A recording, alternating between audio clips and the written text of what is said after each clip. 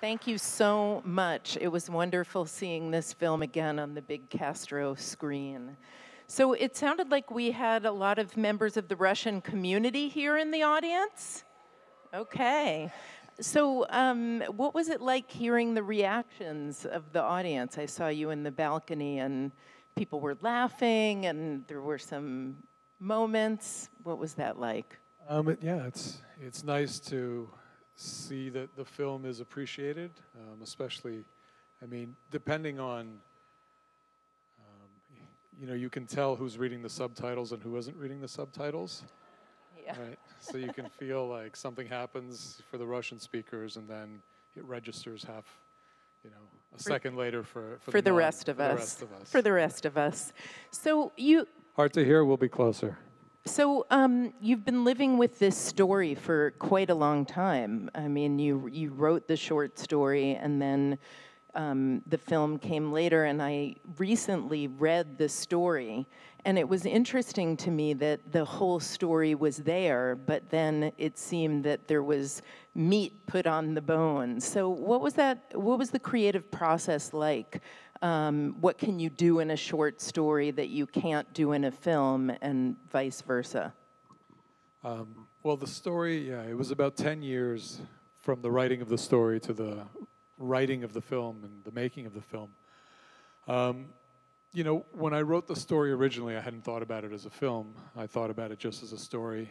When I was writing those stories back in 2001, the objective was to do something that really hadn't been done in literature, which is to write about the Russian Jewish community in North America. I say broadly in North America. I live in Toronto, but the community's not that different, whether it's Toronto or even San Francisco, where I have relatives in the Bay Area.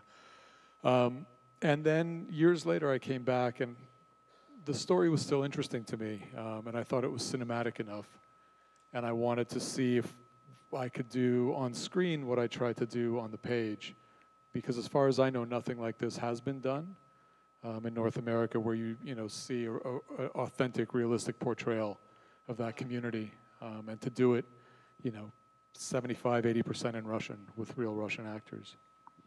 Did you have some of the backstory in your mind when you wrote the short story that we now see in the feature, or was that a process that happened after when you revisited the short? I think the film is very close, very faithful to the story. It fleshes out things that weren't in the original, or there are scenes that are suggested in the story in passing that you see then become dramatic scenes. So for instance, the big confrontation scene when Natasha attacks her mother. In the short story, it's literally one line where it says, one day in August, Zina came and accused us, right? And that now is a 8-minute scene, right, where you get to see it play out. But some of the dialogue is verbatim from the story. It was interesting to read it after seeing the film. How did you go about casting the actors that you chose for these roles, and what were you looking for when you were looking for your main characters specifically? So we had a very simple guiding principle, is that we would have Russians play Russians. Russian, they're whatever, Soviet people, but there would be no fake, Russian actors. And so that was it. We were just looking for people who really could play the roles authentically. And we cast almost exclusively in Toronto. The community is now big enough that you could do that. Some of those actors had experience in the former Soviet Union, some in Israel. The lead, Alex Ozerov, we're just fortunate. He's actually in Toronto. He's the only one in North America that I think could have played that role. He was just right. He was the right age. He spoke Russian. He's a great actor. I think he's a phenomenal actor. Yeah. And Sasha Gordon, who plays Natasha, she's the only one who came not from Canada. She lives in New York. And we found her. It was a very hard role to cast because it demands so much. And we found her at the last minute, and we got lucky. But it was, it was very simple that it had to feel real. And the soundtrack in the short story, I believe, is Led Zeppelin, or there's some reference to Led Zeppelin, and Yeah, now Bob you have Marley, Led Zeppelin, yeah.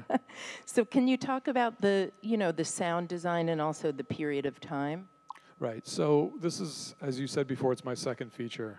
Victoria Day was set in the 1980s, which is kind of a weird quasi-period film, and it was difficult to make and expensive. And when I thought about doing Natasha, I didn't want to do that again because it's difficult. Like, production-wise, it's difficult. And the question was, could it be updated to the present day? And I thought it could. So that was one decision. And then that changes the feel, the musical feel of it too. So the music you hear is, mostly indie acts, a lot of them Canadian, not exclusively, but the sort of music that a guy like Mark, who's now, 16, would be listening to give a sense of his character. Your work has sometimes been compared to Philip Roth. What do you think about that comparison? I don't know. I think it's a shorthand. It's a nice shorthand. There's a lot of Philip Roth that I like. There's a Bay Area artist who, to me meant much more. A writer named Leonard Michaels, who I think was more of an influence on me. In fact, I know was more of an influence on me. But urban, Jewish, kind of immigrant stories, I can see why. And when you were writing, about this very sensitive issue of teenage sexuality and, the family reactions, what were some of your considerations in writing that part and also directing the female role? Right. As far as the teenage sexuality, the approach was the same as it was everything else. It just had to feel real. You don't show any more than you need, right? But since sexuality, Natasha's strength, her power over people is sexual.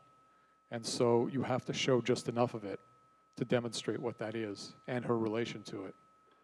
How it's, how she gained it, how it's affected her, both good and bad. We cast an actress in Sasha who was very mature in her approach to it.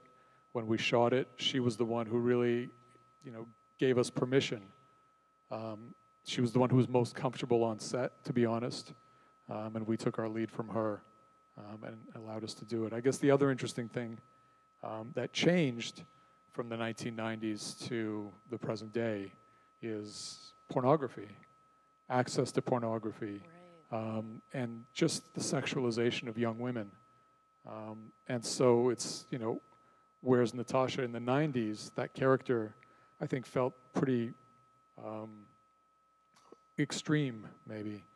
To me, this is what we see here, sadly, is pretty tame compared to what a lot of teenager girls, teenagers are doing right now. So that was also, 10 years later, that much of the world had changed, obviously unexpectedly. Yeah, I think that's such a powerful part of the film, and you walk that balance so well. And you have such an uncomfortable feeling watching the film, and yet you have compassion and love for the characters. So that was really amazing. Can you talk a little bit about language in the film? The dialogue in the short story, it's in English, and just the balance of the child responding in English to the older generation speaking Russian, and then the transition to the two of them communicating with each other. What was that like for you writing that?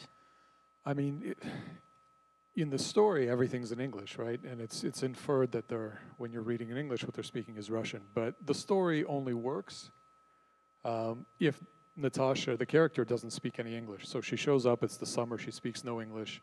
The movie wouldn't exist if not for that. So these two people are thrown together. She speaks no English, right? So she's speaking Russian, therefore he's speaking Russian. And therefore everybody's pretty much speaking Russian. And I think as people, not just Russian immigrants, but people who are immigrants from other communities know, that's typically what happens in a household. The parents will speak in whatever language is the language of the old country, and their assimilating children will usually respond back in English. So, the goal of this thing was to make it real, make it authentic. It seems that in the Nietzsche scene, he transitions. There's a point where he starts to express himself more in Russian and find himself more in Russian. How did the idea for that scene come about? Yeah, I mean, it's his Russian, like my Russian, is imperfect. And so it's this idea of trying to express yourself in a language that, you no longer wield properly, which was good with Alex because he came when he was like 12, 13, and so he lost a lot of Russian. His accent, if you know Russian, is a little softer than hers. But yes, in that scene, it's the challenge of trying to express something more sophisticated. Like if we were trying to do this in Russian, this would be very hard for me. Like, And me. Yeah.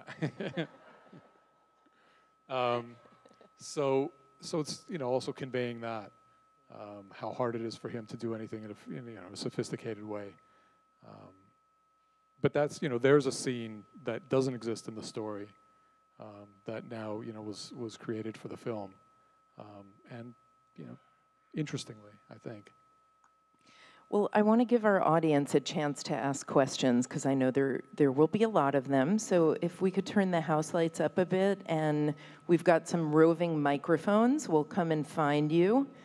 That's great. We can see you a lot better now. And yeah, just raise your hand and we'll come get you. I have a question over here. Left, right? This way. Ah, gotcha. No, the other way. There, you got me. Hi, I also come from a Russian background. Both my parents spoke Russian in the house. I'd be very interested to know more about your background. It's sort of personal, but how much of it came from your background and knowledge, and how much of it came from your imagination? It's sort of a hard question, I know. So I was born in Riga, Latvia, and we came to Canada in 1980. I was 6 years old. And so, the context for all of that is the context of my childhood. Growing up in a community like that, in a family like that, and I used as much of it as seemed fitting. Beyond that, what happens, the action of the film, is fiction. But the context is supposed to feel real. The way that the people's mentalities, the way that people relate to each other, the sort of nuances of that. I mean, one of the things that I've always wanted to do on film was to do a toast. So that character who gives that long toast, right, the grandfather, if you're of the culture, you realize, how emblematic that is. So things like that, you draw from life, but the action, what happens, was there somebody in my life like Natasha, right? That often gets asked, right?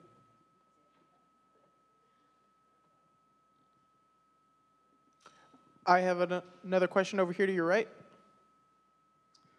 Hi. I just wanted to compliment you. I thought it was a really excellent film, and you obviously have a strong future in filmmaking. But however, since your background is in literature, and you have adapted your films, I don't know about your first film, but this one in particular, from your writing as a novelist or a short story writer, do you see yourself moving more toward film? And I mean, how is your process? Would you write in prose first and then adapt it in screenplay format, or do you see yourself going toward pure screenplay writing? I don't think, there's things that literature can do that cinema can't. Language, interiority, which I love. So I'll continue to do that. Up until very recently, everything I wrote not imagining that it would be a film. I thought it was exclusively for the page. My last novel, I wrote a novel called The Betrayers, which is the first time that I actually sat and thought, this could be one of three things. It could be a novel, it could be a stage play, or it could be, a screenplay. But I wrote it as a novel because I still think that's the richest form. Right? You can do the most in a novel in terms of, character. But I think that's something that I would like to adapt and have adapted out. You know, there's a screenplay of it, and so I'm interested in doing that. But I love the written word, and I'll continue to do it as much as I can. This is in the middle, to your left, over here. Yep, I see. Thank you for the film very much. Both this film and Victoria Day deal with the moral development and choices that adolescents make as they kind of figure out what's right for themselves and in their family. And so I'm wondering if you can talk a little bit about that. It's maybe not fair to call it a preoccupation, but this interest in that moment in kids' lives when they have to figure out what's right, and if there's some kind of personal touchstone for you in that adolescent moment. I mean, some of it is just happenstance. You know, I wrote Victoria Day at the same time that I was writing the stories that ended up in my first book. And I didn't know. I was unpublished and unproduced, so it could have gone either way. And Natasha I made because of all the stories in that collection. I thought this was one that was most cinematic or lent itself to being dramatized for the screen. I think there is something about, you know, that moment in adolescent development, exactly as you say, when you're making those first serious choices in life. You know, for him, it's his first experience of love, his first experience of betrayal, the idea of separating yourself from your family, which is really having secrets. You know, so much of the film is Mark knowing things that his parents don't know, serious things. And so that's interesting, and trying to figure out, having an idea of who you are, but for the first time really having that idea tested. You know, he has some concept of who he believes he is, but Natasha puts him to the test, and you know, he doesn't pass. So that is interesting to me. I don't know if I'll continue doing this sort of thing. In fact, you know, the next film is very different. But it's just trying to find dramatic moments in somebody's life that seems real and complex. One more question. One more question. One more question over here to.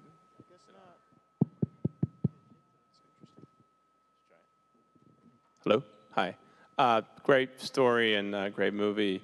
I actually saw you read probably 10 or 11 years ago when the collection Natasha came out. I remember you said something interesting, which was when a writer puts the story out in the world, the interpretation of it, at least, really, he gives up some ownership of it and belongs to the reader, which I always thought was very interesting. But having said that, could you comment on that final shot of Mark looking through his own bedroom window? Well, what do you think it is?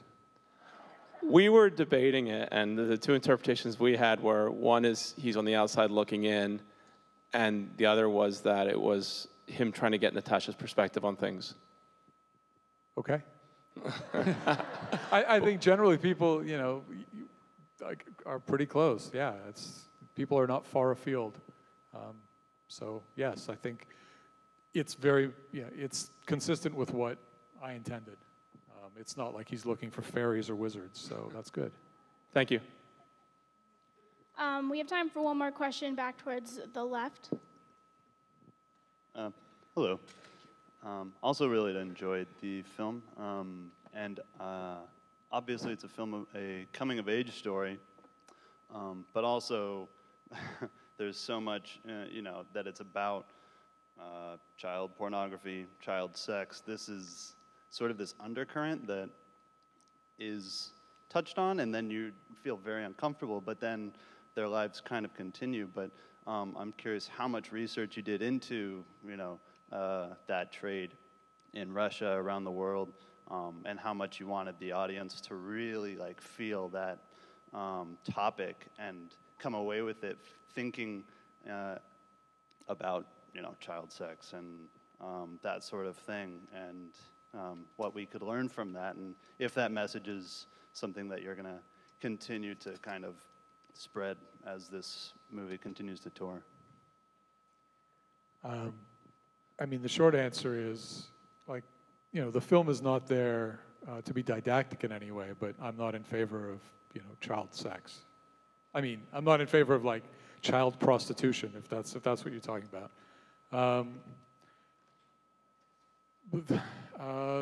A couple things. One is, I didn't do a ton of research on it. I heard a story. I was living in Los Angeles. I'll do this very quickly. I was living in Los Angeles. I went to film school out there. I had a friend, happened to be a guy from Toronto too, who moved to LA and ended up working in porn and directing pornographic films, and I was curious about it. So this is the late 1990s. I was in film school. I borrowed some sound equipment, and I was the sound man on a film set, porn set for 3 days. And we were shooting one of the days in an office owned by another Russian guy, as the case may be, import-export business, I don't know what he was doing. And he had one of his employees, a guy who only spoke Russian, just there, just overseeing the office. And he only spoke Russian. The director, my friend, spoke Russian, but he was busy directing. I was doing sound, and you don't need to do a lot on a porn set for sound. There's not a ton of dialogue. And so at a certain point, I was just standing around. He was talking to me, and he told me a story about a trip he took back to Russia when he saw a friend of his who'd been a film director in the Soviet period, and then after the collapse of the Soviet Union, started directing pornographic films, many of them with children. And he, you know, described this, you know, wonderful, idyllic experience that he'd had with his friend, which was shocking to me.